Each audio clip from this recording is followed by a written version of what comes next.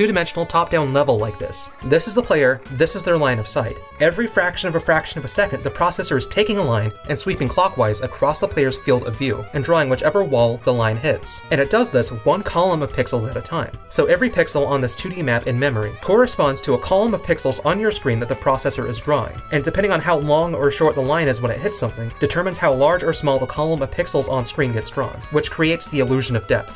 If a wall is closer to the player, that means the line is short, which means the processor is going to draw larger columns. A wall farther away means a long line, which means drawing shorter columns. This process is known as raycasting.